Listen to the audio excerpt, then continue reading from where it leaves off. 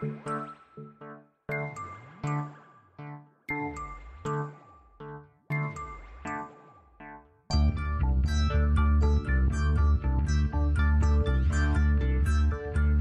is Continuum Drag, a weekly podcast where we watch sci-fi, fantasy, and everything in between. This week, seaQuest DSV, Season 1, Episodes 7 and 8. I was hurled across my room by an apparition. Or you fell out of bed. Anyone on your staff studied paranormal experiences? Levin did a stint researching hypnotic regression at Cologne. Good, thank you. Have him come to the bridge. There are also a couple of crewmen in engineering who worship their warts. Welcome to Continuum Drag, the podcast broadcast to French kids as they suffocate at the bottom of the ocean. I'm Luke, here with my co-host Jordan. What's real, Jordan? You know, I wrote down something that I came across this week, and it reminded me of my feelings of seaQuest. And I think they're probably different than your feelings, because I think you were angry about it. But here's what it was. It's Pitchfork Music's review of Coldplay's first album, and it was this: pretty, lovely, fine, fair, calmly, pleasant, agreeable, acceptable, adequate, satisfactory, nice, benign, harmless, innocuous, innocent, largely unobjectionable, safe, forgettable. That's how I feel about this show. Wow, a decent review of the show, I suppose. Yeah. I would say accurate, yeah. I mean, to be fair, I will say I was quite sick last week when we recorded the episode, so maybe that had to do with my very aggressive take on seaQuest. We'll see. We'll find out this week if it changed at all. But before we do, that voice you heard is our guest this week, Derek. Welcome to the podcast, Derek. Hi, guys. Thanks for having me. I like that you waved on the audio on the video feed. You never know. You guys might step it up and make a YouTube channel. We're never going to step it up. Okay. Derek, since you're here for the first time, and it's great to have you. It's very exciting for me personally. Me too. I wanted to ask, what is your kind of relationship with this sort of like sci-fi TV we watch? Is it a thing you used to watch, or something you watch now, or is it something that you're like a bit distant from, this sort of sci-fi TV genre? No, yes, and yes. I'm definitely a lifelong nerd of watching questionable television shows. I definitely I don't really remember the details of seaQuest, but I do recall watching it fairly religiously, I think. Same with a lot of shows you guys have covered. Yeah. I guess this really was in a sweet spot in my childhood, and yours as well, I'm sure, where it was just like watching lots of TV, and seaQuest was really heavily marketed to like preteen boys. Yep, absolutely. Well, does it live up to your memory so far? You don't have to get into the details of these episodes, but was it up to what you recalled? Not sure how to answer that question. I think it was like Jordan said it in his review. Very, very dramatic. Yes, no, yeah, I don't know what I thought. There's some familiar faces, and that's about all I got. You know, when I was watching the two episodes this week, Luke and I last week had been talking about the show and had sort of mentioned how similar it was to Star Trek Next Generation. Probably intentional with how some of the similarities and some of the characters and some of the style of the show. But as I was watching it, I think it's actually, in its greatest aspirations, what this show wants to be is not Star Trek Next Generation, it's Baywatch. I think that's what this show wants to be, and I think that's the level they're going to be hitting at, is sort of like the level of crime that you'd see on Baywatch, or the level of adventure you'd see on Baywatch, or the level of characterizations and world building. It's about that level, and I don't know if that's maybe being too forgiving, but when I sort of realized that, I was like, all right, let's do this. I get what this show is. This is just Mitch Buchanan under the water. Yeah. All right. I could see that. I hadn't thought about it, and I didn't watch a lot of Baywatch, so maybe that's what's hindering me here. You did watch a lot of Baywatch? Sadly. I mean, those were some nuanced plots, let me tell you. Well, then why don't we get into these episodes? We'll start discussing the show. Here's the IMDb summary for Season 1, Episode 7, Night of Shadows. When Bridger is hurled across his quarters by unknown force, It leads the seaQuest to find a 100-year-old sunken ship where the spirits of those who perished there haunt its ancient hull, one of which possesses Dr. Westphalen. I wrote something at the beginning of my notes here, and this might make me a biased viewer, but I think I might hate ghost episodes of TV shows. And the only reason I mention it is I could think of two shows where they're the absolute worst episodes. And one is My So-Called Life that was around on TV around this time. And there's a Halloween episode where she's visited from a ghost from the 1950s. And for a show that was like grounded in realism, it was a terrible, terrible episode. And the other one is that Star Trek episode where Beverly falls in love with a ghost. Remember that one? It was like later season. It was got to be like 6 or 7. And it's terrible. It's a terrible, terrible Star Trek episode. And then I was like, as soon as about 2 minutes in, that hand comes out of the water and touches Nathan on the shoulder, I was like, oh, this is going to be a rough ride. Well, I mean, I was a little more forgiving of this. I like Were ghost you really? episodes. I like ghost episodes. Well, there you go. There's two sides of the spectrum. I thought if you had asked me on paper, like, do you like ghost episode? I said, absolutely I do. And then I started watching this. I was like, I don't think I do at all. Derek, opinion on ghost episodes? After this experience, I think I'm a no. It's going to be a no for me. Yeah, no for me here. Maybe it's a whole only ghosts. Every episode's ghosts. Maybe then that's a little bit better, but not a weird one-off. Just a weird one-off ghost episode. It is very funny. I mean, we're watching a best-of run of this, so we've only watched the pilot before this.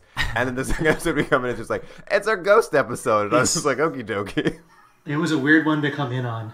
It is the Halloween episode. I looked up. I was like, this got to be their Halloween episode. And it is. It aired on October 31st. So, okay, they'll gain 1 point for that. That was a question I had, actually, was if it was Halloween or not. So, yeah, that's a point. Yeah, I agree. I know when I saw the opening credits and they were formed by lightning strikes, I was just like, okay, well, this has to be a very special episode. And I also thought it was funny. I opened up the IMDb. I'm like, on Halloween night, I can't imagine there are a lot of teens gathered around, or preteens gathered around their TV. They're all out trick-or-treating. They really missed the ghost episode. Maybe that's why I don't remember this one. But yes, Jordan, as you said, there's an opening where we'll get ghosts right away. But there's something I kind of forgot until I was going back through my own notes. But there's like a preamble to the cold open where Nathan Bridger is kind of staring longingly at his holographic wife, as he usually does. And he gives a little monologue about how what we're going to be hearing from him is a ghost story. And I was like, what? Or a love story. It's not a ghost story. It's a love story. And I was like, what is this weird? I'd forgotten they did it. And there's just such a weird preamble. Like, get ready for a love story. And I'm just like, I don't want to. Thank you. Was that in the first episode too, that little preamble? No, it seemed like it was added. Like maybe the episode was running short or something. It was just such an odd little preamble. Because then the cold open starts, and it is him just like in his quarters, wearing a nice bathrobe. Yeah, he's got a very nice quarters for being in a submarine. I know, a lot of space in there. It's pretty sick, yeah. Art on the walls. His cool holographic, the professor, I think he's called, this holographic man who just comes out of the mist. Is that like the ship identity or whatever? Sort of. They introduce it in the pilot, and they're just like, and we've got this great AI that will help you with your moral and ethical decisions. Huh. So better AI than what we have now. Yeah, exactly. Like Nathan walks into his room and he's like, hey, computer system, should I peek on that lady when she's changing? And the computer's like, no, don't do it. He's like, thanks for your moral guidance. Pretty helpful. Yeah. But the hologram is spouting some coordinates in the sea somewhere, and he thinks it's broken initially, but he goes and grabs what I thought was very funny. He just has paper maps of the ocean in his bookshelf. He has like just hardcover bound books of paper maps. So he's like looking up the coordinates in a map book. So weird. And then out of the mist comes a ghostly hand that spooks him. And this is sort of our cue that ghosts are going to be in this episode, because before long he's staring at a drowning ghost woman in the holographic image, and then a ghost head flies out. That my note when I saw it was, is that Richard Nixon with a mustache flying at him? Question mark.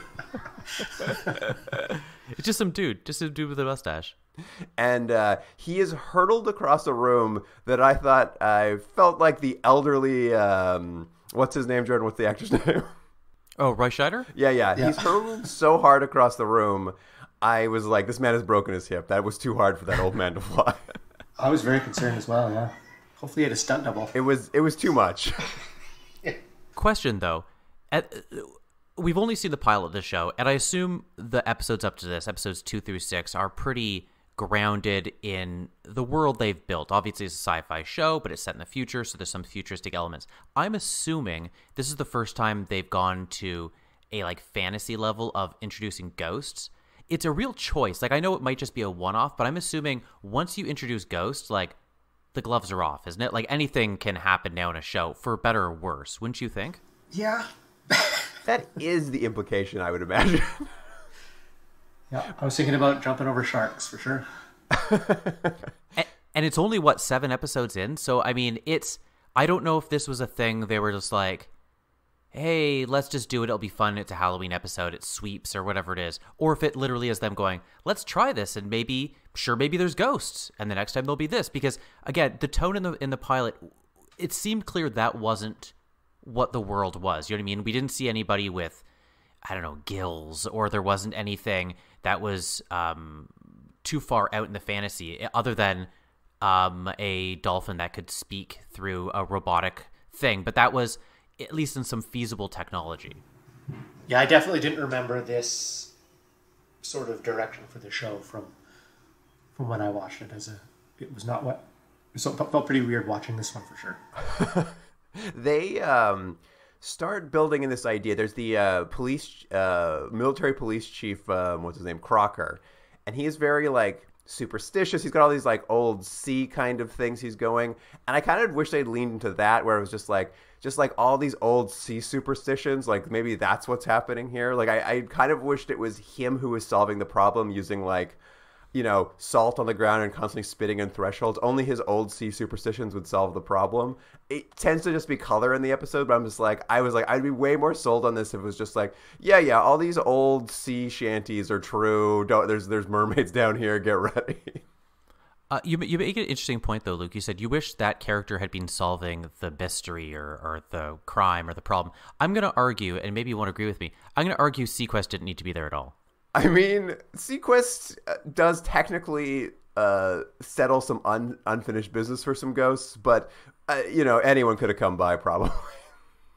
Yeah, like I just think for having a boat that's so specific and has such specialized abilities and technologies, I don't know if they really helped. Well, let's get into it then, because after he's tossed across the room, Bridger goes to see the head of science, Dr. Westphalen, who apparently also just does medicine for him. I was just like, she's in charge of the science division. Why is she giving him first aid? Well, because she's Dr. Crusher. Exactly. But the basic idea is he's just like, listen, I saw a ghost. Ghosts are real. Let's not debate this any further. We're all on board. Ghosts are happening. And he's like, do you have any scientists on this boat who specialize in paranormal sciences? And she's like, of course, Dr. Lavin. He's here right here. We can just get our ghost specialist doctor. Is he another regular? This is the first we're seeing him. Okay. I looked it up, and I think he's done 4. I think this character's done like he's been in 4 episodes, but he does come out of nowhere for us as far as we're concerned. And I think we'll see him again next episode, and that'll be the final episode he's ever in. So it's just like weirdly, this guy is just here for 4 episodes and is like the expert on whatever the problem that week is. Weirdest problems. It seemed weird to me because it's not that the cast is bloated. There is quite a few cast members, but as we've seen, and I've said this before in lots of these shows we've watched, sometimes these shows have large casts because I think they're trying to hit different demographics or have different sort of viewers be able to empathize with certain people or see themselves in them. But this does have a large cast, and then they're like, you know who would be good to help us with this? Another character you haven't met before. I'm like, well, you've already got 14 characters sitting around the bridge. Give old Sam Raimi's brother something to do. But essentially, they get going pretty quickly. They head to the ghostly coordinates per Bridger's dream. And it was really weird because as they're heading there, Bridger's like telling them, oh, I had a vision of like a cruise ship corridor. I'm just like, when did that happen? Like, there's all this stuff that happened apparently between sequences we've seen. It's only been like 3 minutes of the show. But when they get to the coordinates, their comms channel starts picking up classical music in the ocean. And of course, what they've done is they've discovered the sunken ghost ship, the USS St. George. It went down in 1913. Everyone got off because apparently it sunk very slowly, with the exception of the captain and the engineer, which sunk with it for some reason. Yeah. One of my favorite details when they're just like, yeah, it sunk slowly over many days, and I'm just like, what? I mean, if that's not a plot that you are on the edge of your seat for, because you're like, these must be the ghosts. I want to know why. It's just so weird they've set this up, and like, honestly, no viewer would be excited about this. This is not an exciting show. Well, where they get you excited is when they're like, hey, our computer systems happens to have some old home movies the ship's owner had of the ill-fated voyage. And I love they cut to it, and it's like old, like, fake 1913 film cameras, but from multiple angles, and I'm just like, okay, he has two. And then I actually do think at some point in one of the angles, you see a different cameraman. So, like, someone was shooting this was like, we have to justify the home movies having multiple angles. The rich guy has multiple men following him around shooting his home vacation. But Luke, it's in the service of a very important thing, because when they're looking at the footage, they see two things. One is they see a woman who Bridger, is that his name? Nathan Bridges? Yeah, that's it, Bridger. Doesn't matter. Nathan sees a woman that he is pretty sure is the woman from the footage, and then we're also going to get that cool effect that you see in like horror movies where the footage is frozen and then one of the characters looks directly at them, being like, "Boo, I'm a ghost." Yeah, it's really good. I liked that this owner's home movies were just like of the owner, and then suddenly the people recording it were like, hey, we should follow his nanny around for a second. She seems to be having a meet cute with the engineer of the ship. And they're like, oh, now zoom in on that captain over there. He seems to be jealous of the meet cute that's happening. Some really good camera work. Yeah, I know. These guys in 1913. Those cameras were huge, too. They were like the weight of one man. But it's very funny. It's just like we get all we need to know about the relationships from the home movies. It's like, oh, so these two fell in love, and this captain is a little jealous, I see.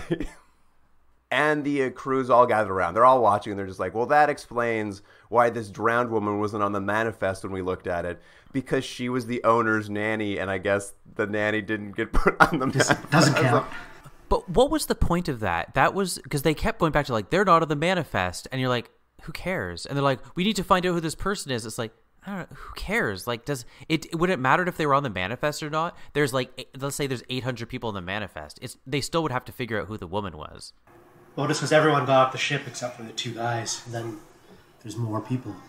Honestly, did you care? Well, it's a stretch. No, but that's what I'm saying. They tried to cover their bases. It just okay. No, who cares? It is true. It is like they wanted to make sure they hit all the beats. They're like, people are gonna wonder. We want a mystery here.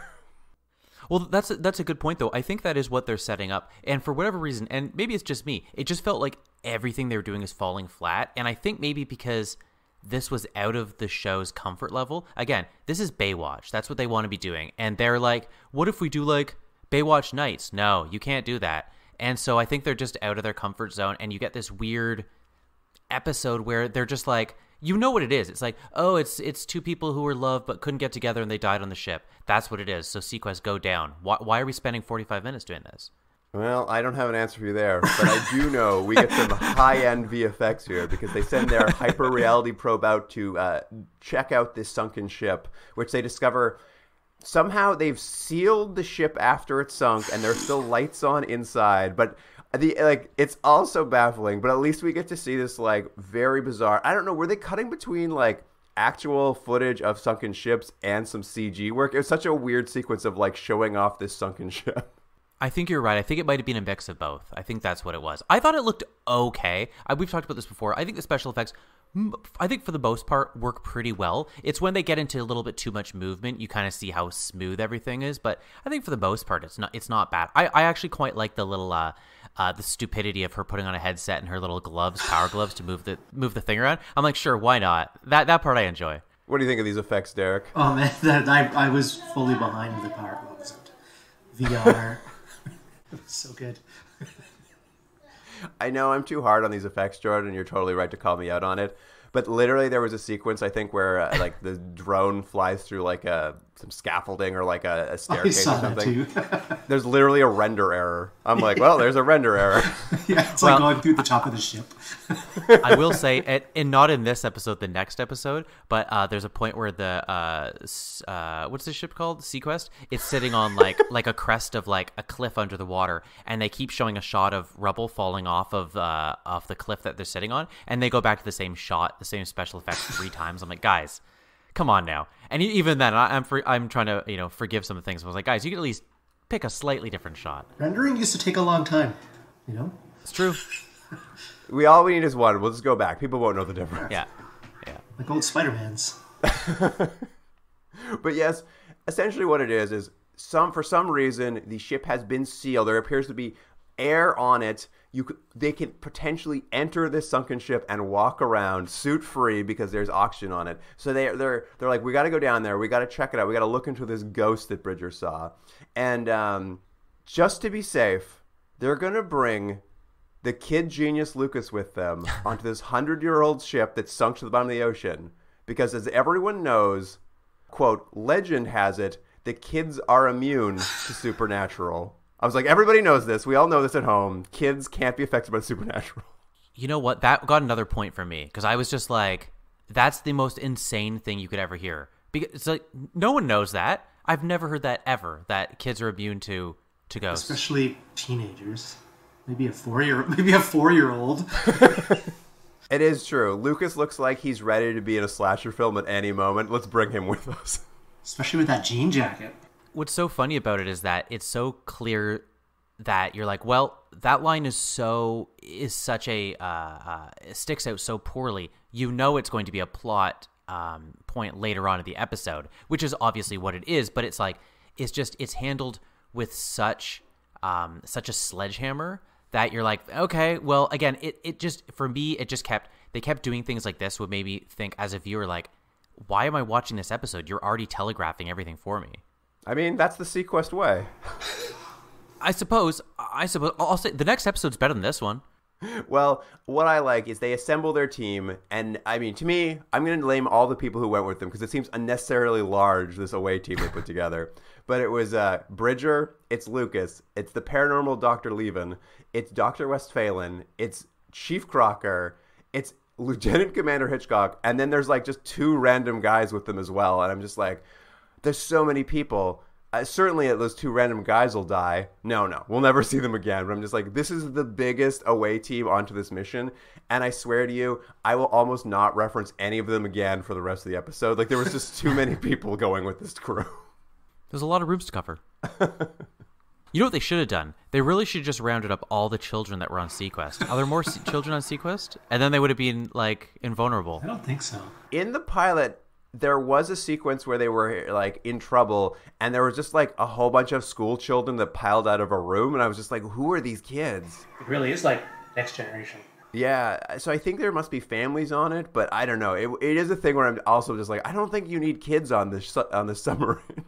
Anyway, they hop on a little mini sub. They go over.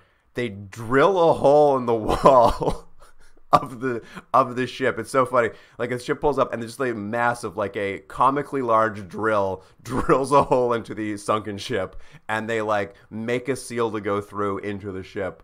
And they do a thing. It's another thing they're telegraphing is that Dr. Westphalen hands out little badges so they can tell if the air is bad inside, so they don't get nitrogen narcosis or quote, the rapture of the deep. You don't want to get the rapture of the deep, you guys. I love that band.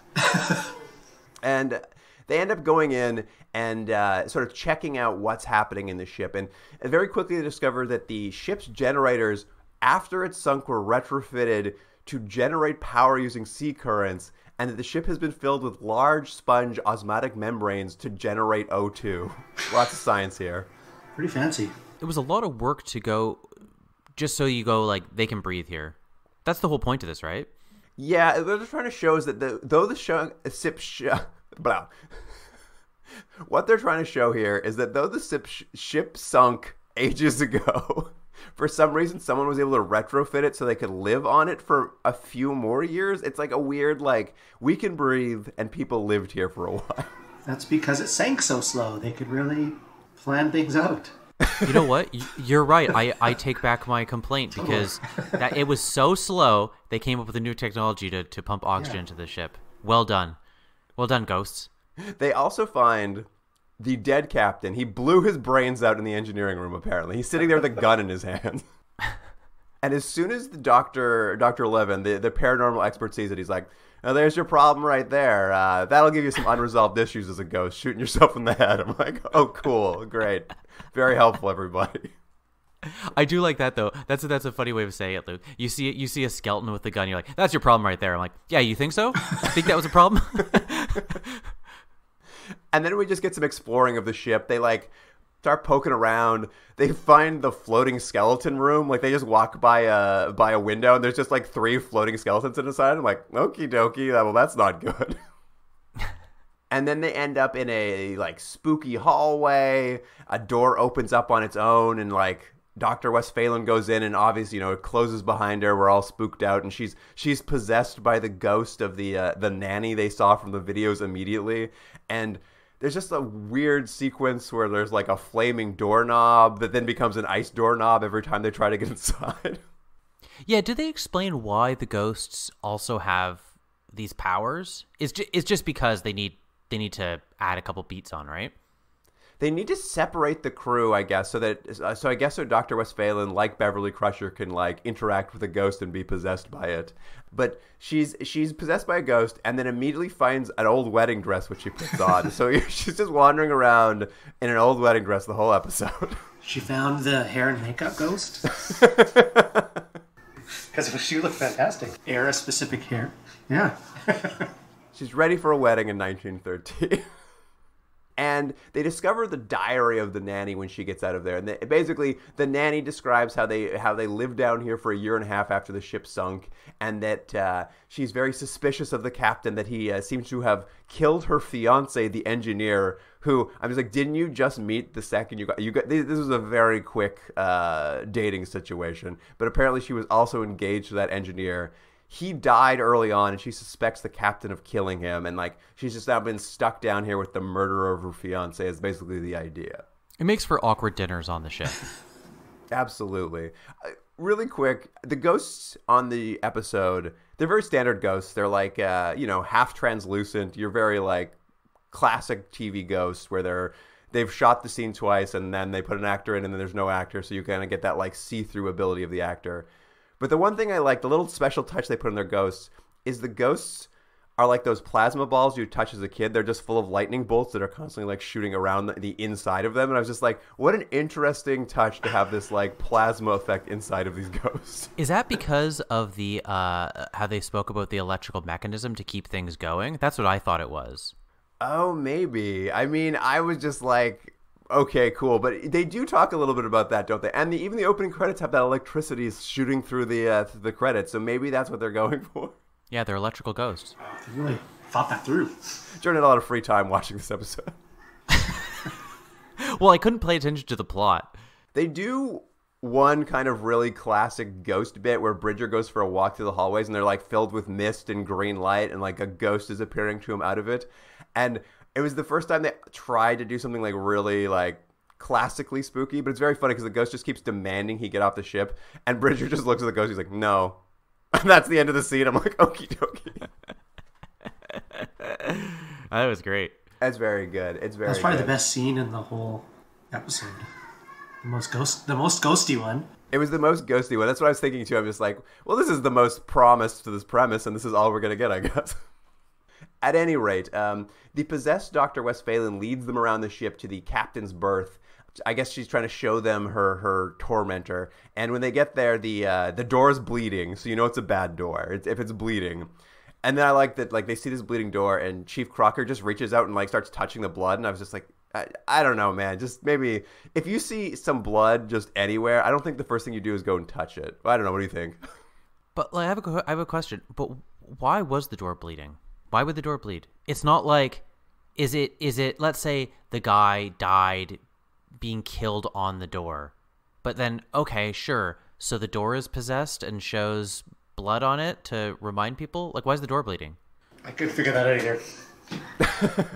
He really doesn't want you to go in there, so he's just like, don't touch this blood. This will So keep just you be out. like, ew, that's gross. I'm not going in there. He's like, well done. My ghost powers have worked again. But he's wrong, because the Chief Bridger's happy to just shove his whole palm into that blood. He doesn't care. It doesn't bother him at all. He doesn't care.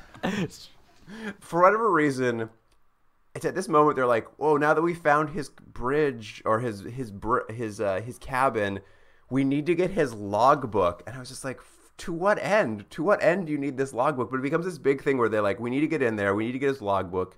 The flaming door trick comes back where they really like this effect. The doorknob will just burst into flames anyone tries to touch it. And this had to be the funniest moment of the entire episode for me, because they go to grab the door, it bursts into flames. They've seen this once before, but they're like, it's in flames. And they go and try to grab it a second time, and it bursts into flames again. They're like, oh no, it's still doing it. And they stand there for like a quarter second, and they just reach out and grab it. Like, they do it 3 times in a row. They just keep trying to grab this flaming doorknob. I'm just like, how many times are you going to like grab this flaming doorknob? They kept hoping it was going to go cold again. And then they just turn, after the 3rd try, they just turn to Lucas, and they're just like, you try it now. And I'm just like, I wouldn't if I were you, Lucas. But since we know children are immune to the effects of the supernatural. Exactly. Lucas is able to open it up. Just talk about the jackets for a moment. Absolutely. And then Lucas has his own custom jean jacket. And the rest of them have like sailor jackets. But man, what a deal. For sure, that was going to be released to the public as a piece of merchandise. I should have eBayed it to see if there's any left. I think it's going to be one of those things where, like, he's the young, cool kid, so he wears something different. And then as the show goes on, they hit season 4, and he's now a full-fledged member of the crew. He's wearing his white turtleneck and black, whatever they are, Totally. navy or whatever they are, his navy blacks. He gets his hair cut a little bit differently, Maybe he wears glasses. This is what you're imagining for the future of the show. Yeah, but obviously it doesn't go that long. But one could hope. Good call on the jean jacket, though. I kept forgetting how like cool this kid was, but they really want to drive it home. Like, nice jean jacket, good floppy hair. They really want this kid to be the heartthrob. I tell you, if you're a heartthrob, you need floppy hair. And I never quite had the floppy hair floppy enough, because when you're a young kid, the floppy hair, that's it. The girls go crazy over the floppy hair, and it's just like, if you've got like, horribly thin, already balding hair when you're like 12 years old, it's not going to work. A little mental picture for Jordan for the listener. It's not that bad. I'm just saying. You know what I mean? No, Zachary Taylor Thomas, I am not. Back to the plot. Lucas does try the doorknob. He gets into the room, and then like the door just shuts behind him, and he's locked in the room, and like the rest of the crew just wanders off. Yeah, why did they do that? Because I think because Dr. Westphalen, the ghost possessed her, just sort of walks away, and they're like, well, let's follow her. And I think Bridger hangs out for a bit, but like eventually they all just kind of like, well, let's just leave him in there. He'll be fine. Ghosts can't hurt children, I guess. Yeah, he'll update us later. Exactly. But what he does find is the captain's logbook, finally. The whole room's on fire. The ghost is mad that he's found his logbook for some reason. And then as he's opening the logbook, the ghost captain appears looking very sheepish. He's just like, the ghost is suddenly just very sheepish. And he goes on to explain that he feels bad about killing the engineer and those 3 stowaways who accidentally drowned in the floating skeleton room. And he just explains, he's like, I trapped myself here with the nanny because I love her. And what initially his plan was, apparently, was the rich owner was going to make him officiate the wedding between the engineer and the nanny. He didn't want to do it because he was in love with the nanny for some reason. They've all met like maybe 36 hours ago.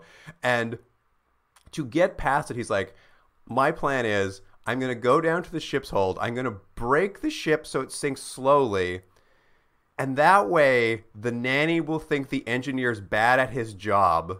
That was his whole plan. His whole plan is to sink the ship and break it. He's still going to go down with it. His plan was always to go down with the ship and die, I guess. But he wanted them to get off, and the nanny would be like, well, my fiance's kind of bad at his job, so I don't like him that much anymore. But it just went awry when the engineer insisted on staying on the ship to attempt to fix it or something. They never explained. He's just like, the engineer also chooses to go down with the ship. And as a result, the nanny also... So it's like the most confusing reasoning they're all here or why it's sinking. It's insane. Well, I just think the captain didn't think it out. He was in a fit of fury, and he was just like, everyone will pay. And then he was like, wait a minute, this is a pretty weak motivation for me to sink this whole ship. Oh well, seaQuest. But as a result, the ship sunk, and the captain and the nanny became trapped as ghosts due to their guilt over... for him, it's obvious what his guilt is. For her, I never really understood what she exactly was guilty about, but they both became trapped there because of that. But like the engineer and all the stowaways who died, they went to heaven ages ago, so it's just been the two of them on this ghost ship for like 100 years. Yeah. And after the ghost captain just like sheepishly tells Lucas all of this stuff, like all of this exposition, Lucas is like, I don't know, man, you ever try apologizing to the Ganani ghost? And he's just like, you know what, I should give that a shot. Maybe that would help. They've just been sequestered at different parts of the ship at this point as the ghosts. I can't imagine why he didn't have a girlfriend. It's been 100 years, never thought about saying sorry, but why don't we all head down to the ballroom right now where her dead body's laying, and I'll go apologize to it. And basically that's what happened. They all end up in the ballroom. He apologizes to the corpse. The ghost leaves Dr. Westphalen and climbs out of her corpse, and she's just like, this is all I wanted. All these years, I just wanted you to say sorry for killing me at the bottom of the ocean. A heavenly light shines down. The engineer's ghost appears and says, hey, you two, I think you're ready to come to heaven. And they all just climb in and go to heaven. And I was just like, what is happening here? I think it's going to continue to be awkward because it's the three of them again. And they haven't really resolved things. It was just like, come on in. You know where this is going. And I was like, ooh, I think I do know where this is going. And as the whole crew, this massive crew from seaQuest is standing around the ballroom watching them go to heaven, for whatever reason, all the air goes toxic immediately, and they just are like, we gotta get off this ship. And it just hard cut back to the ship. They're like, quick, everybody, we're off the ship. The air went bad or something. Was it real, or were they all hallucinating? Oh, well, the episode ends with a real cliffhanger because it cuts back. Captain Bridger's back in his room looking at the holograph of his dead wife. And I thought for sure the conclusion of this episode was going to be about him learning a lesson about not projecting a living hologram of his dead wife and needing to let go of the past and let go of the dead so their spirits don't have to stay around on Earth. Not at all. He's just telling his wife this story. He's just I learned nothing though. So you're staying here as this undead version of my wife. There's no lesson he's learned. And then the camera cuts to the ghost captain's logbook, which he's brought back to his room. And the little badge that turns red if the air is bad suddenly turns red, and then the ghost captain starts laughing menacingly, and I was just like, "What am I learning here? What is Is there the revenge of the ghost captain's gonna happen? I don't know what the end of this episode was." Yeah, so weird. I think it literally was. It was just spooky Halloween episode. Laugh at the end. I think that's literally as far as they thought. They're just it'd be fun if we had a ghost laughing at the end. To what effect? Doesn't matter. It's cool to see a ghost laughing. That's honestly the logic I think this show is operating under. I mean, you're almost certainly right, but it was just such a weird episode. It's such a weird little Halloween episode. Also, what was a surprise to me, because this is the first time we've seen this, Derek, the credits roll and seaQuest's technical consultant, Bob Ballard, appears to give you some ocean factoids. This week's factoid, there are other ships that have sunk under the sea, and maybe in the future they could be an undersea museum or something? I remember that guy. This is what you remember. Bob. It was very funny. I was just like, how odd to have a little factoid. And then I was reading the IMDb trivia after I watched the episode, and the real factoid they should have given was Bob Ballard. He's one of the guys who discovered the shipwreck of the Titanic and went down there, and a lot of that footage they used of the sunken ship was based on his footage that he got of the sunken Titanic. I'm just like, tell me about that, Bob Ballard. Don't tell me this other stuff. You're an interesting guy, and this is what you're telling me. Well, if he has to come back every episode, he can't start with the big ones, Luke. He starts with this stuff. It's season 1. He's saving that up. He's going to surprise us later. He's like, you'll never guess what I found at the bottom of the ocean. He's like, I thought you knew stuff about me, didn't you? Anyways, guess what? Titanic. It is something, the more I've watched of the show, the more I'm just like, how is James Cameron not involved in this show? You know what though? I think the point of this what is he, an oceanographer? I don't know what this gentleman is, but I think it's to give an air of like respectability and like authenticity, that this is like a slightly more serious show, that this is like almost like a documentary or something, which is just, it's such an odd juxtaposition with the show we just watched. You know? Yeah, I mean, my understanding is he is technical consultant on the show, and given how he behaves in the like interstitials that are the over credit kind of factoid part, he's very excited to be involved too. He like loves this ocean. He's really happy. I think he really thinks this is going to change people's view of the ocean, this show. Yeah. I mean, maybe it will. Maybe it will have us all be more aware of ghosts in the water. All right, you guys, you want to move on to the next episode? Yeah, Bad Water. Here's the IMDb summary for Season 1, Episode 8, Bad Water. You were looking for the submarine. Light in bad water hole. Do you remember where that was? Near sand. Sand move. Sand move. Landslide. Near landslide. Mr. Ortiz. Gulfstream scrubbed the bottom flat. It's a parking lot, sir, but there is a canyon 2 kilometers dead ahead. A French submarine with school children has been sucked into a freshwater hole. seaQuest rushes to save them before their air runs out. Yeah, and let me just mention this right off the bat and see what you two gentlemen think. This episode has 3 plots. There's an A, B, and a C plot.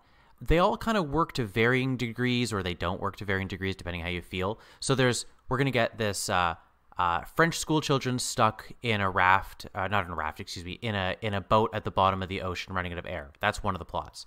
We're going to have part of the seaQuest crew stuck on a raft in the middle of the ocean, kind of stranded with like a hurricane coming. That's another plot. And then the other one is that seaQuest is kind of broken and needs to kind of figure out how to operate to be able to kind of function enough that it can like solve problems. But I don't know if like any of these 3 complement the other one. Like, it's like, I kept trying to think, I'm like, what is the better plot? And I'm like, I don't know if any of them are. And it's weird because none of them are strong enough to stand up on their own, but they're not really complete when they're all together. But at the same time, it's like, maybe if there was only 2 of them, it was such an odd episode where it felt like even the editor didn't know. It's like, I don't know, we'll cut back to the raft. That's still happening too. But there was no momentum at all. Am I wrong in that, or is that too a ramble to thought? You're not wrong. It was pretty weird. Just gonna put that there. Oh, Derek is showing us a signed Polaroid of Brandon. What's his last name? Jonathan Brandis. I was trying to find merch. The jean jacket. Yeah, jean jacket. Merch. I found a hat for $80. $80. Vintage 90s seaQuest snapback. I might pay $80 if Roy Scheider wore that hat. You can just tell people he did. It's fine. Yeah. Hey, like, I'm just sitting here. Hey, you see his hat, everyone? Roy Scheider wore that. Like, who's that? I'm like, remember Jaws? He was one of the guys. He's Chief Brody. I mean, Jordan, it's an interesting point you make, I think, around the 3. I don't know if they're plots so much as they're just like, their attempts to raise the state, like, it's supposed to get more tense, so they're just like, what can be more tense now? Because, like, none of them are plots exactly. They're just like, and now this.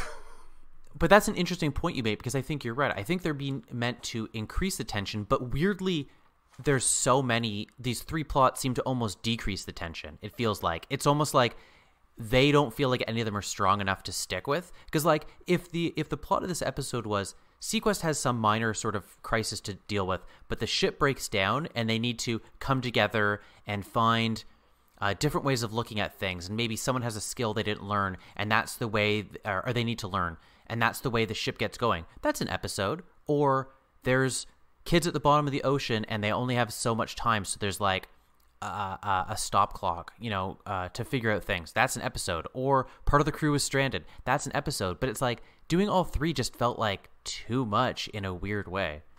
Yeah, I see what you mean. We'll get into it now, I think. But I think the real issue is just like a real lack of tension or momentum. Yeah. They kind of reeled it in at the end. The last few minutes, they kind of hit their stride with it feeling a little bit more tense. Yeah, I agree. it takes a little while to get there because, like, as we said, it opens. There's kids at the bottom of the ocean. All these French kids, they're all crying. We constantly cut back to them crying as their oxygen runs out.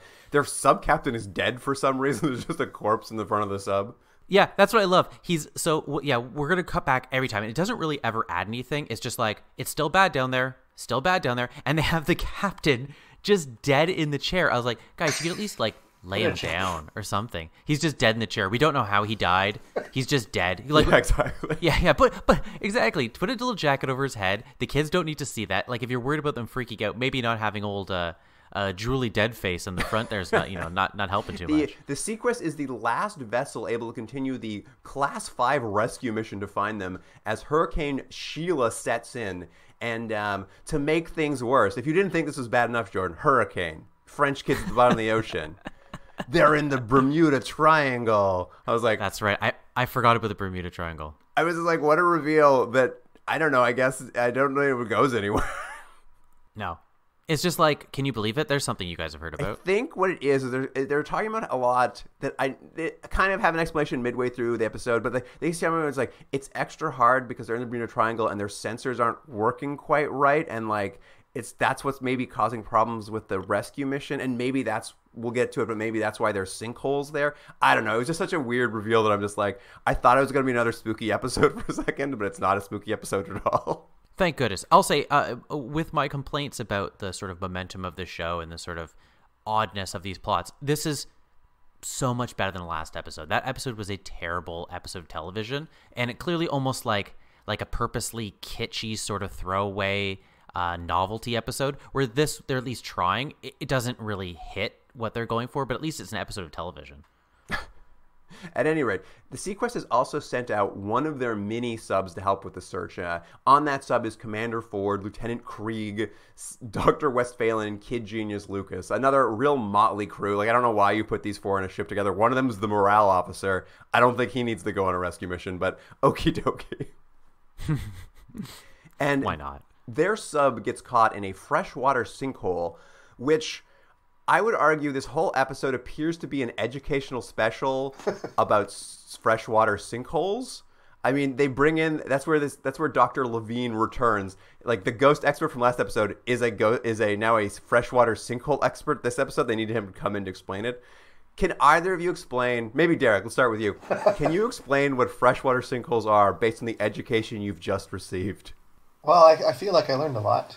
So there's the ocean, and there's some fresh water under the ground, and then for some reason the ground collapses, and then the fresh water goes up and sucks everyone down. But it's in the Bermuda Triangle. Whatever happened to the Bermuda Triangle? I don't know. We don't talk about it anymore, do we? As a kid, I remember, like, you know, on the cover of, like, Popular Mechanics and Bermuda Triangle and all these things, and now just, like, no one cares, or they figured out it's just bad weather, or... There was a real time where that was what we were all afraid of, was going to the Bermuda Triangle. Absolutely. You're getting sucked out of space and time or something. I do remember. There were just nonstop TV shows, nonstop magazines, like unsolved mysteries. Yeah. Yeah, totally on Unsolved Mysteries, I'm sure. Yeah. I think we've just lost our sense of wonder in the world. Totally. And we had real problems. Yeah, now we have real problems. Maybe our parents never noticed. Maybe they were they were in debt. They're trying to pay off houses. They never thought about the Bermuda Triangle at all. We're all sitting around in our rooms being like, Mom, Dad, I'm really worried about the Bermuda Triangle. At any rate, that's a great explanation for sinkholes, by the way. That's pretty much what they tell us in this. And again, this is all just like science stuff, but I guess what it is, the additional problem is, I don't know how this works exactly. I guess because salt water, but like a buoyant object like a submarine in salt water of the ocean, I guess it can float. But if it goes into fresh water, there's not enough buoyancy. That's why the sub has sunk to the bottom of the sinkhole, because of the fresh water that's kind of coming out. That's, I think, the whole premise of it anyway. I was really hoping that there's a scene where Nathan is talking to the dolphin and he's trying to tell the dolphin about fresh water and explain it. I was hoping that scene went on for about 20 minutes. Just because there's nothing quite like listening to that dolphin speak and have someone trying to explain it to this little animatronic dolphin. He's like, fresh water. And the dolphin's like, water, clean, water. And I'm like, oh, this is horrible. But anyways, it was only on for a couple minutes where, it could have been much, much worse. You didn't catch what the dolphin thinks of fresh water? What its name for it is? What was it? Bad water, wasn't it? Yeah. Name of the episode. Oh, that's right. Yeah, that's right. Bad water. Bad water. Luke, spot on. It's so good. Anyway, we'll get back to this mini sub that left seaQuest with this motley crew on it. They encounter one of these sinkholes. I guess their sub sinks into its own freshwater hole, but the crew is able to escape and get to the surface on, I guess they have like escape pods, and they're just in a raft now. They're all just rafting around for the rest of the episode in the eye of the hurricane that's threatening everyone. So it's very calm when they get up there, but we know trouble's coming. And sort of, there's this tension of the episode now you've discussed, Jordan. They're up on the top, the hurricane's threatening them. The kids are at the bottom of the ocean. They're threatening suffocation. And seaQuest can't break off the rescue from saving the French kids to save the seaQuest crew because that's just not their job, apparently. They can't rescue both people. So there's this the tension that's supposed to be on the ship is that everyone on the ship feels bad that their crewmates are in trouble, but they're not allowed to do anything about it. I don't know if it quite lands, but they keep harping on this idea that like we could go save our crew, but we gotta focus on these French kids. Like that seems to be the main like push and pull for Captain Bridger anyway. Yeah, exactly. Of course, your results may vary on how tense you found that. I mean, it wasn't very tense, but no, I think it really is. Unfortunately for the show, and it's not even so much as a bad episode, but in terms of creating that tension, they fall flat. I just think anytime they try to ratchet it up, it's just like another scene. Yeah, but the rafties will spend, that's why I call them, by the way, the rafties, those people in the raft. That's pretty good. They'll spend the rest of the episode trying to come up with ways to signal for rescue. And like literally every time we cut back to them, there's like, what if we tie this metal fishing line to our radio and increase our radio strength? And then like immediately drop the radio to the bottom of the ocean. Tension, Luke. Tension. They were so close. And then, like, they're pulling out rations, and the rations on reflective paper, and they're just like, what if we tape all the reflective paper together and turn it into a giant flag that radar will hit? And then as soon as they're finished that, it blows away in the wind?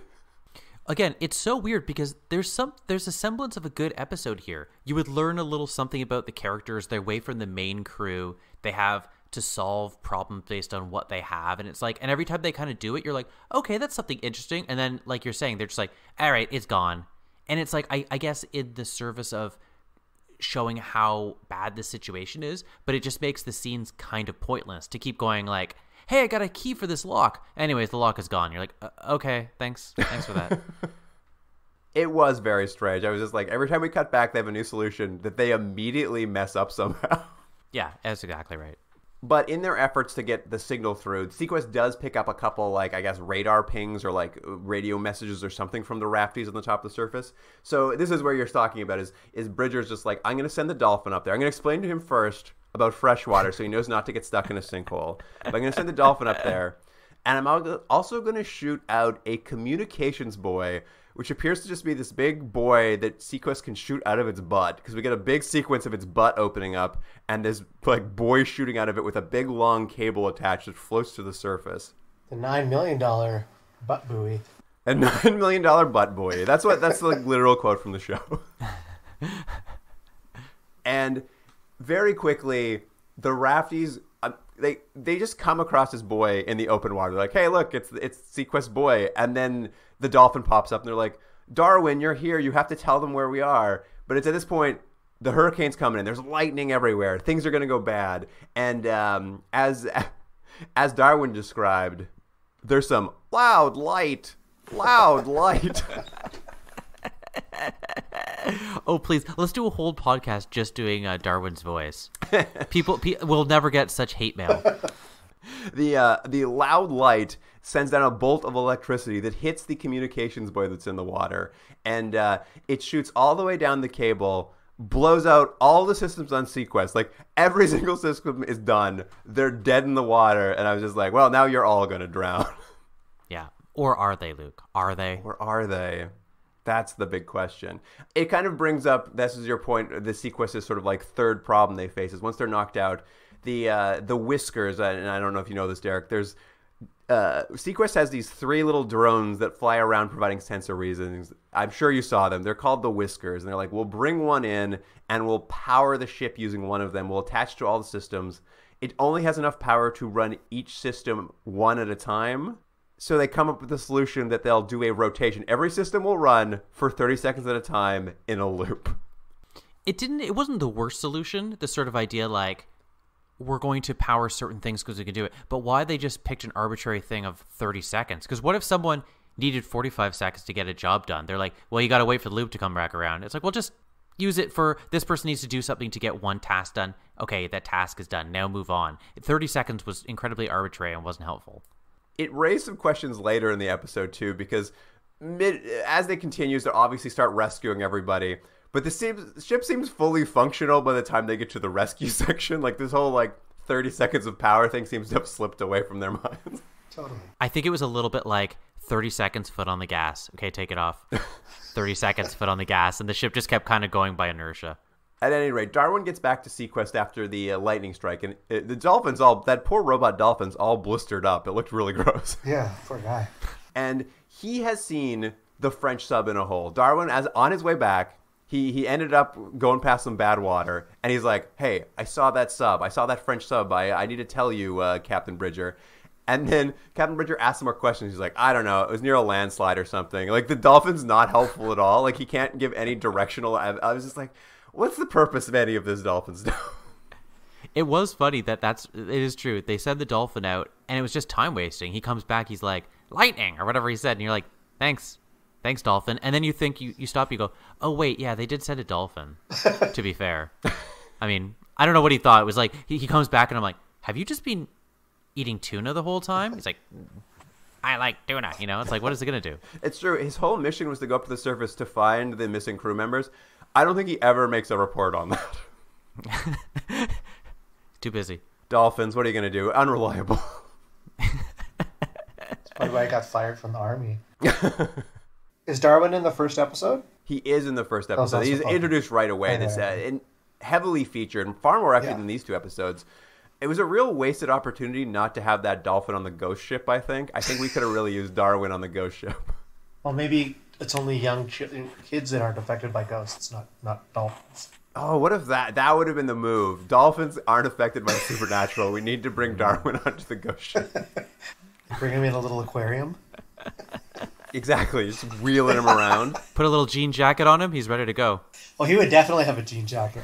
I mean, Derek, you're from my home province, so you know as well as anyone that ultimately dolphins aren't that helpful. That's why we at West Edmonton Mall had to kill them all. True, that's true. They wouldn't wear their fanny packs like Luke. Jeez. Yeah, Alberta, the prairie province, used to have quite the population of dolphins till we took care of them. Slowly. Very slowly. Like that slow sinking ship. Ay. It's at this point in the episode, now that everything's at its worst, essentially, is what we're supposed to get from this. It's a real, classic storytelling method. Ship's broken. People are going to die in the storm above. French kids are going to drown in the ocean below. We're at their lowest moment. And they kind of come up with a solution.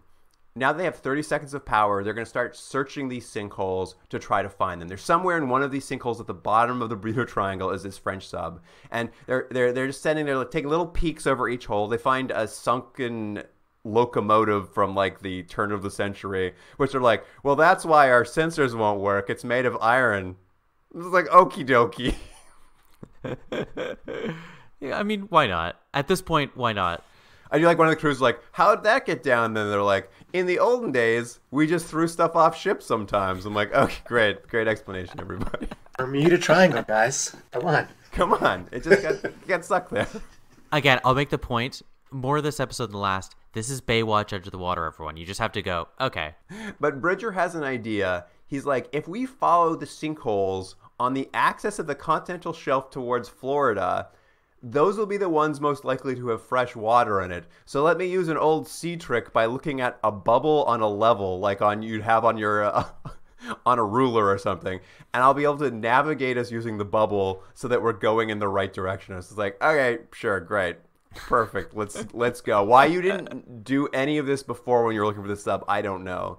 But they continue down, and they find the canyon that Darwin saw with the rock slide, and they find the sub in it. And they're like, all right, great. Let's drop the, quote, grappling magnet, and we'll grab them. And they're like, we did it. We found the sub. But we have another problem, is it's at the bottom of a really big sinkhole. And if we pull it up and seaQuest puts its full weight on the roof of this sinkhole, the roof will collapse, and seaQuest will also be sucked down by the influx of fresh water. And now, maybe this is my biggest problem with seaQuest, is that I'm not a sea scientist. That's what they're counting on. But the entire time I'm watching it, they're telling this problem. There's like, the weight of seaQuest will break the roof. I'm like, float. You're in water. Just float above this. You don't have to rest on it, seaQuest. You're a submarine. Float. Just float a little bit. And I was just like mad the whole time. It's like, I don't understand why this is a problem. But it's a problem. I thought it was, Luke, and maybe I'm wrong, I thought it was because they needed some leverage to send down like a cable to pick the other ship up, and they couldn't do that on their own. Maybe I'm wrong. But it's a cable. It goes down. It just sinks. No, in terms of like having the when pulling it back up, they didn't have the weight. They needed to like be positioned to get to like essentially push off of something.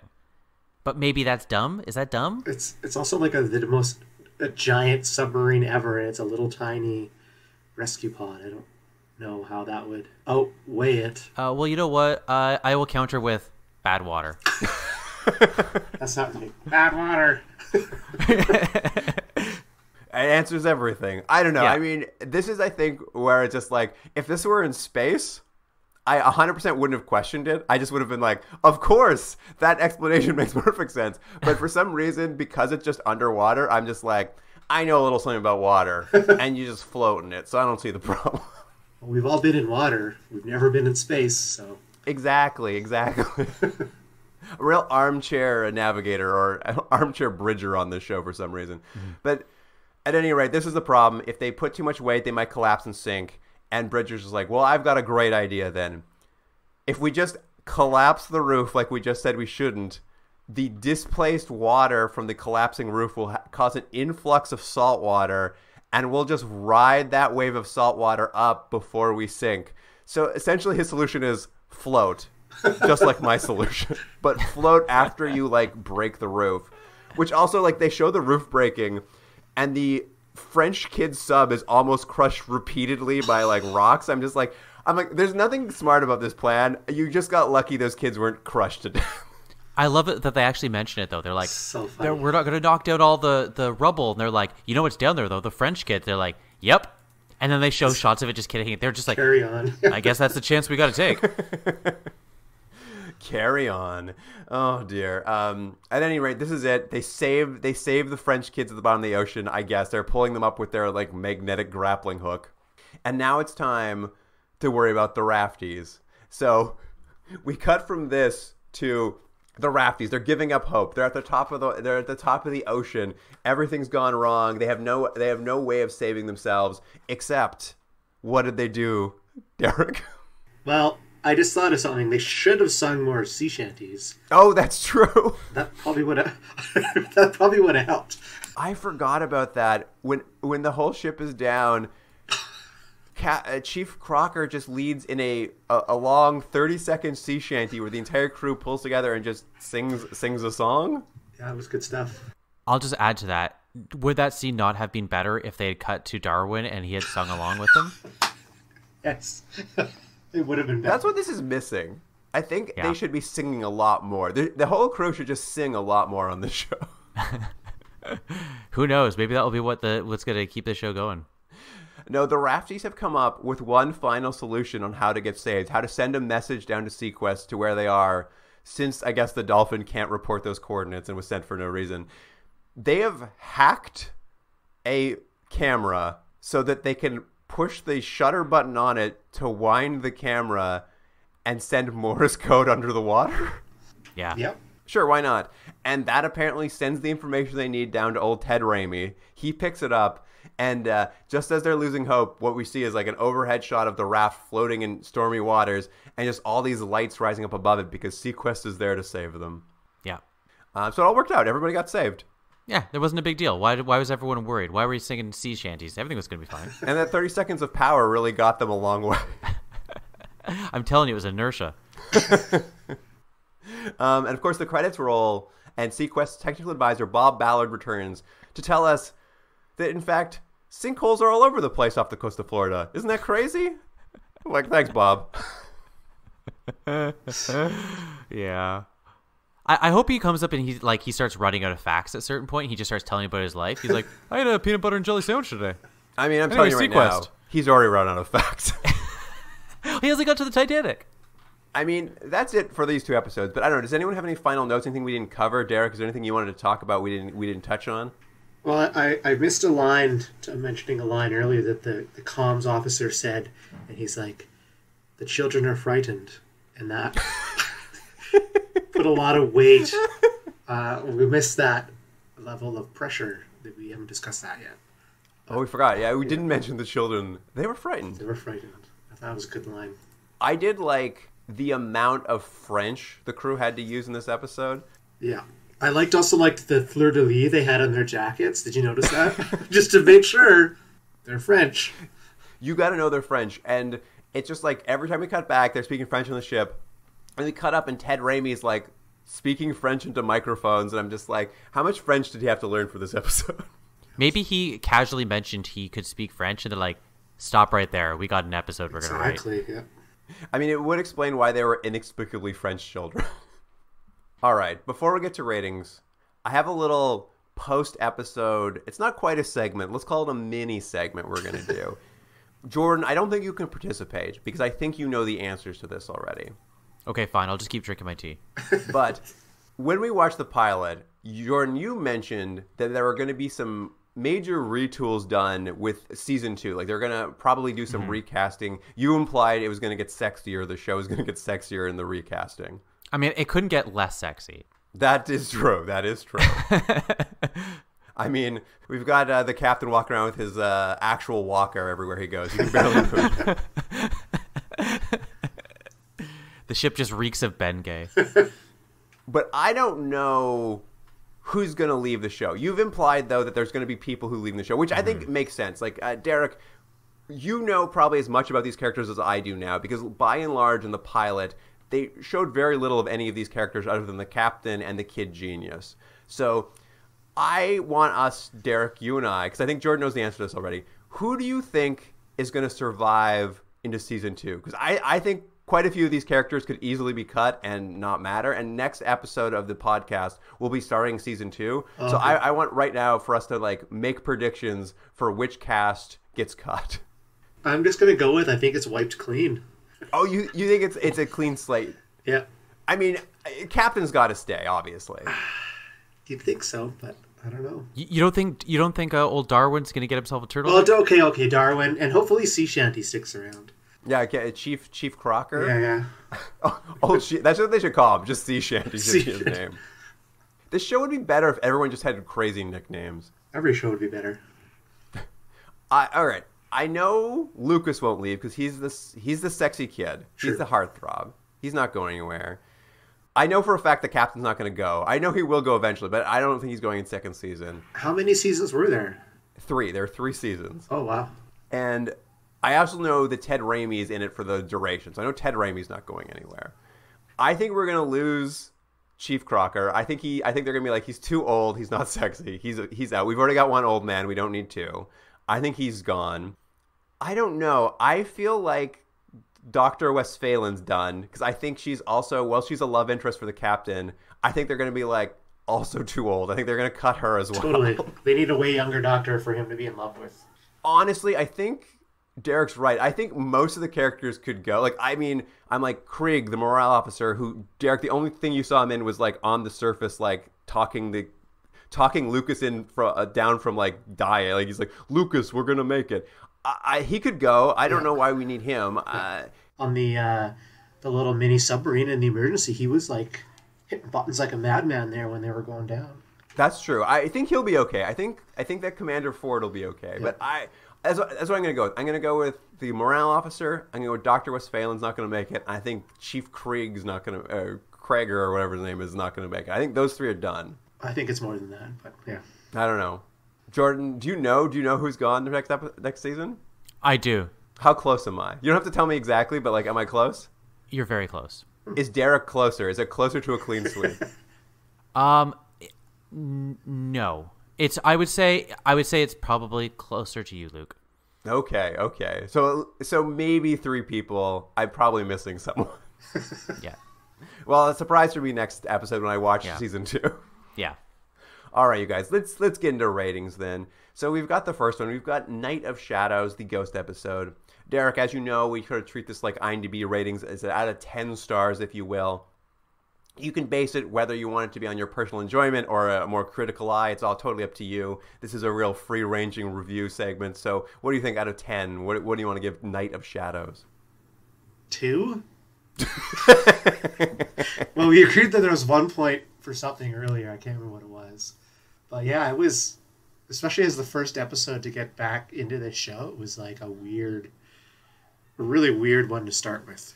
I think that's very fair. A 2. What about you, Jordan? How do you feel about Night of Shadows? You know what? I've been a bit of an apologist for the show, but this is a bad episode, like top to bottom.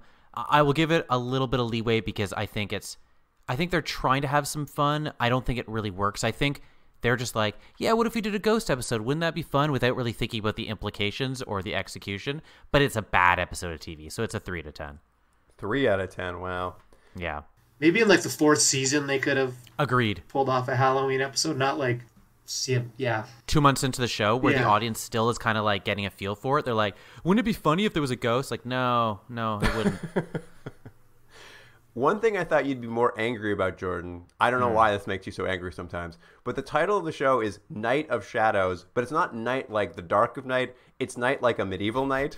And I was just like, what does that mean? Who is the Night of Shadows in the context of this episode? You know what's funny? I never even saw that. I thought that was going to weigh on you. I like this episode. Sorry. I like it. Luke, it would have been insane. better Terrible. if the dolphin came, but I was just like, sure, it's a ghost episode. I don't care. I'm on board for a ghost episode. I had a nice time. I'm giving it a 6. Wow. wow. All right, well, let's do Bad Water then. Let's see if your ideas for the show change into probably a more standard episode of seaQuest, Bad Water. Derek, what do you think of Bad Water? It was pretty fun. So like 6.5. 6.5. So a pretty big turnaround on the last episode. Night and day. Jordan, you seem to quite enjoy the second You know what? one. So it's not a great episode, but I feel similar to Derek. I think it's after watching the last one, you have to just like at least double this thing. It's 6 out of 10 just because it's not a ghost episode. Yeah, I mean, we discussed a lot of its faults. It's got a real problem with momentum and tension, and like it's just like a lot of things happening, but it's hard to care about any of them. And I didn't care about any of them. This was a real drag for me. I was very annoyed. I think maybe my problem is I don't think the sea is interesting, and I don't think it's dangerous, and I don't believe any of the problems they were having down there. I'm giving it 3 out of 10. So you need ghosts. I need ghosts. It's funny because you do the opposite, but I think it's because you just generally don't like the actual concept of the show. So when they get out of the concept of the show, you enjoy it more. But I enjoy it less when they get away from what I think the show is supposed to be about. Jordan, I never want to hear about freshwater sinkholes again. You know how many times they talked about freshwater sinkholes? It was like a 40-minute educational episode on freshwater sinkholes. I'm like, this isn't an episode of anything. I don't want to learn about freshwater sinkholes. That's where we differ, my friend. They really wanted us to educate us on that situation. There is, I think, a real idea, and I think maybe that is part of the idea behind the show. I think there's a real... we want to teach you about the sea while you watch this idea to it. That's probably why they have the stuff with Bob at the end. Yeah. I do think that's legitimately something they're going for. Absolutely. So I don't know. I just don't want to be taught anything. I don't want to learn. I just think the moral of the story is that Florida's going to disappear into a freshwater sinkhole. It's coming. seaQuest predicted it. Yeah, exactly. Well, until that sweet, sweet day comes, we want to thank you, Derek, for being here. Thanks for coming on the podcast. I hope you had a good time. Yeah, it was fun. Thanks for having me. It was fun. I'm glad these were the 2 episodes that you watched. They were both so far apart and so weird. Yeah, it was a very strange combination of shows for sure. Especially jumping back into the ghost one. Like, I was very confused. I knew you were gonna get some whiplash as soon as you started. Oh yeah, and I just spoiled the season changes, the casting changes, and it's all coming back to me. And you're gonna like it. I'm gonna say one thing right now, and this is my prediction, and it's only because I remember this after we watched the pilot. Is my strongest memory of the show seaQuest is there was a man with gills. And they went to a lot of trouble to introduce him. And I thought for sure that was in the pilot. So I don't know when this man with gills enters the scene, but it's got to be next season. Is that weird? I literally said, I actually didn't know that was a thing. And I mentioned that I thought that was what the show didn't want, is people with gills and stuff. But hey, what do I know? I just have a strong sense memory of being a child and there being like a cool ex-Navy guy who quit and got genetic surgery to have gills, and they like went out of their way to find him and bring him to the crew. There's like a long like plot line in what I thought was the pilot, but it must be season 2. He's Kevin Costner from Westworld. Yeah, from Westworld specifically. Not Westworld. What was that show? What was that one? He had gills between Waterworld. Excuse me. He had gills on his ears. Westworld. No, you're thinking of the Postman, I think. The Postman. No. I'm thinking of Waterworld. Derek, thank you so much for joining us. Thank you guys. That was fun. And listener, as we are skipping through the best of, probably sort of debatable best of seaQuest, there is an opportunity for us to go back and watch some episodes that you maybe think we've missed that we might enjoy more. It's called Bonus Episodes for Charity. If you head to our website, continuumdrag.podbean.com, we have all the information there. You can also find it on our social media. There's links to it there. But the idea is you make a donation to a charity selected by a past guest, and we will go back and watch an episode of a series that we missed when we were watching it. Like with seaQuest, we're watching the best of, so we're missing a whole bunch of episodes.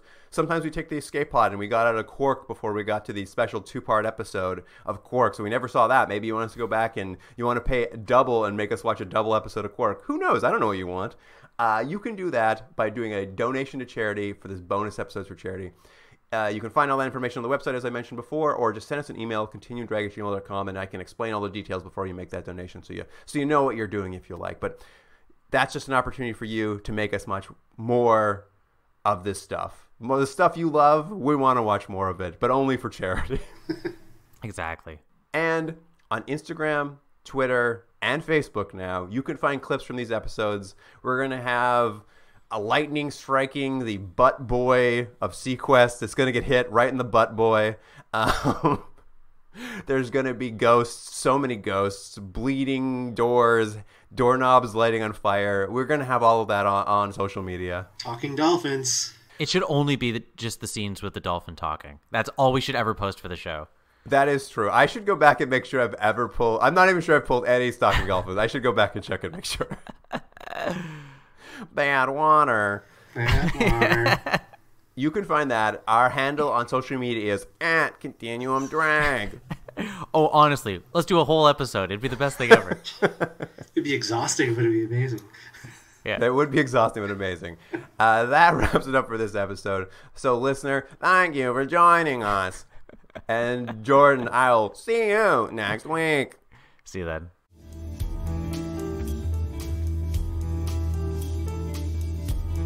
Continuum Drag is recorded in Toronto, Ontario and Seoul, South Korea.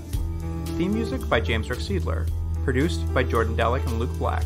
Special thanks to Aaron Yunes.